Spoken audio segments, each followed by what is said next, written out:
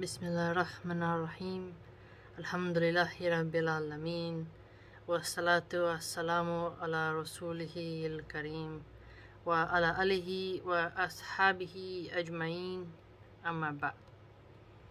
So, as we have seen, it is very troubling with the dehumanization that some of these feminists have given towards the little babies.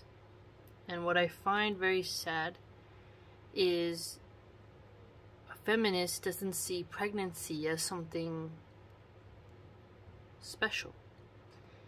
They don't see it as a gift. They don't value fertility. They enjoy smiting the little ones in their wombs. Feminists fetishize being cold, callous, wicked, vain, and nasty. And if you can't have mercy towards a little babe, why should you expect anyone to have mercy to you? A lot of these feminists will sit on pity parties and complain about the patriarchy. They'll complain about their office culture, you name it. And they expect you to feel sorry for them when they deny that pregnancy is anything special. So when their friend wants the baby, they're happy for her. But if another friend doesn't want it, they call the baby a parasite. And they think there's no contradiction there. The process is the same. The being's essence is the same. It's just the mother's behavior that changes the perception. And this is not the way you should base your worldview. A child either has value or it doesn't.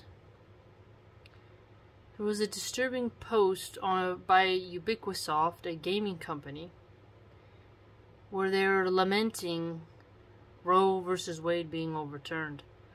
I want you to think about that for a second. That a corporation that does video games of violence is sad that women will have a little less easier time dismembering little tiny humans.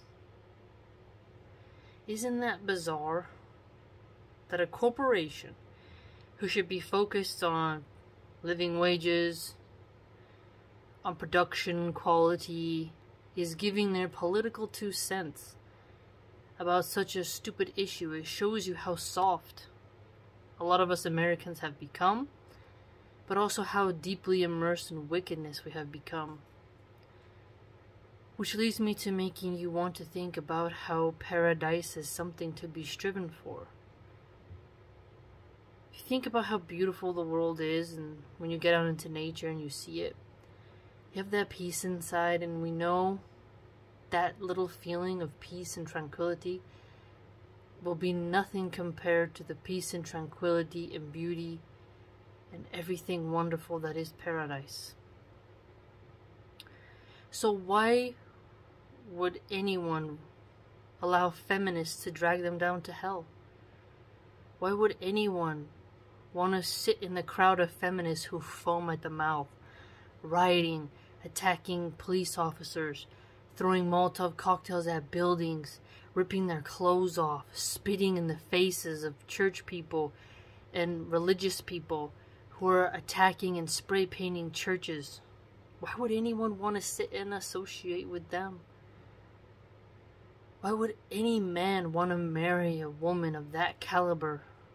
Why would any man feel safe sleeping next to a woman who has zero remorse, zero mercy for her own children? Shouldn't that terrify some men? That a woman who is so deeply entrenched in the abyss and pitfall of malice, cruelty, and hatred, that she would willingly and joyfully, gleefully head to a doctor, expect sympathy, and then hand over the cash, or even worse, have taxpayers fund it, and then walk out of the clinic feeling like she's achieved something. Even worse when these feminists upload the videos to TikTok for views. Even worse, that liberal-run TikTok, the Chinese spy app, will allow you to post such a horrific video. And a lot of them have music, dancing happily. I want you to really think about that. I want you to think about what feminism does to your daughters. I want you to think about how it inverts the human soul, pushes women to be mean, nasty, and worse. They always say, what if a woman is, assaulted? And then you should flip back on them and say, and what of the woman who's had 6 abortions? What about the woman who enjoys it and films it and makes a political statement, then wears a t-shirt shouting about it? What about her? I think we should push farther in society. We should make it that if you have 6 abortions, you should be jailed or you should be sterilized by the state. You should be forcibly sterilized. Because if you have decided that 6 lives was not enough for you to get your tubes tied, to stop sleeping with bad men, to get a better character, to be a better human being, you're too wicked. 6 lives, little tiny heartbeats, the little kids' tiny toes, their adorableness. You feel nothing as you headed there. And the thing is as they push this abortion occultic agenda, how creepy to see these doctors in their white lab coats, which should be stained with blood. Their faces should be marked with dark circles under their eyes, and their eyes should be beady like rats, who cash in that check that was received off of the ending of heartbeats of human beings. Who wants to defend those kinds of doctors? Why would you want to be in the company of those kinds of people? It's like a magic spell, that lab coat. It makes people fetishize and worship and think that you wear a lab coat, you must be just this pure being. Who would want to sit and have dinner? Let an abortionist eat at your table, sit next to your children. Who knows what kinds of demons follow that person around at night? You know how you know Allah is merciful? Is because Allah doesn't punish those doctors by hearing the screams of babies to the day they leave this earth, to haunt them with nightmares, to haunt them with trauma. They enjoy their lavish vacations, their polished shoes, exquisite watches and latest phones. But once that heart stops pumping and the body is tossed into the dirt and covered with it, and they meet Allah subhanahu wa ta'ala, everything they had in this world will be of no benefit. So if you're a Muslim, or any person really, and you're minimizing the loss of life, the disrespect to the gift of fertility, the underappreciation of motherhood, the enabling of evil, you won't get away with it. And don't let yourself be dragged down to hell. Don't let feminists lead you astray and fill your head with misguidance. Why would you ever trust a woman and think she's capable of being your friend when she couldn't show pity, mercy, empathy, kindness towards her own baby? A child who shared her bloodline, a child who needed her, depended on her, was helpless, was vulnerable.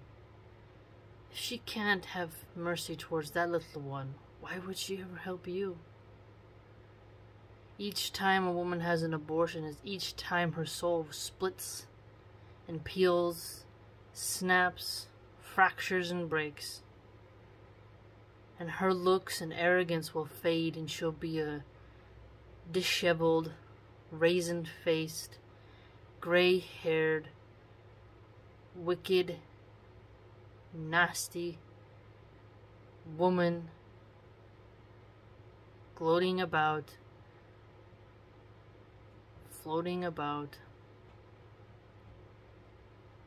and you will see that she has no glow, no joy, only a gray mist of desperation, depression, and nastiness,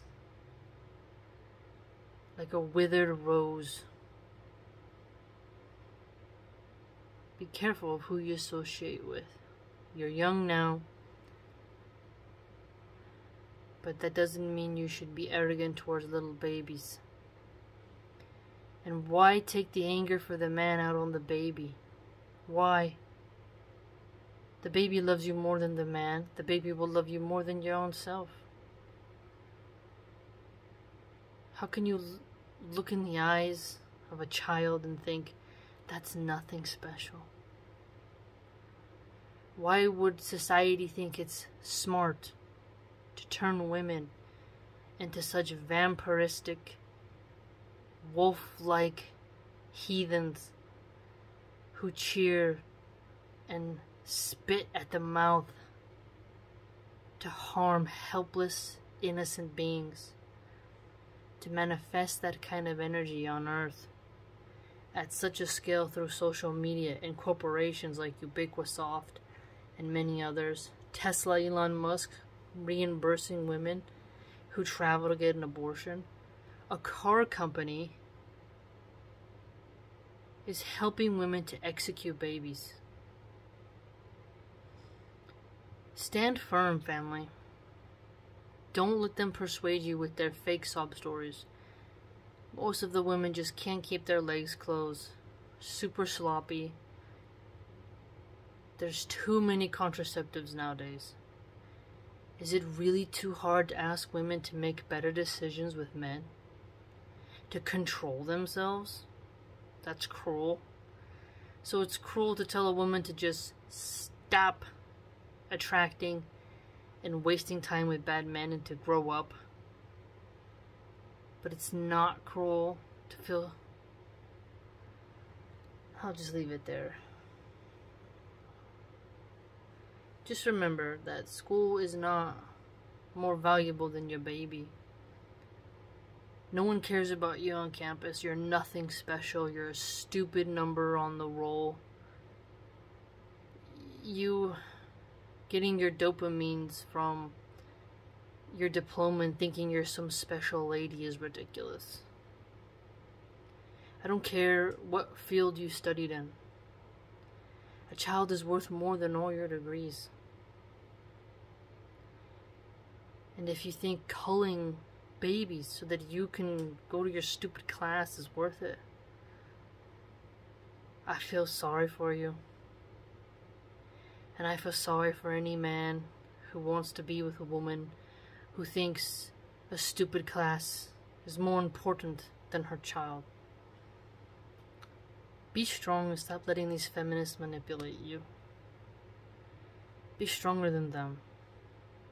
They'll see on Judgment Day why you want to go with them. Let them be kicked into the volcano. Stay far away from them. Show mercy to babies. Be on the side of good, not on the side that wants to help lab coats get more money on selling baby parts. A society that devalues pregnancy and human beings in such a manner as abortion and glorifies it is one destined to be destroyed by God. So be wise. Have mercy, accountability, and responsibility. help women make better choices. And may Allah subhanahu wa ta'ala help more women to keep their legs closed. I mean,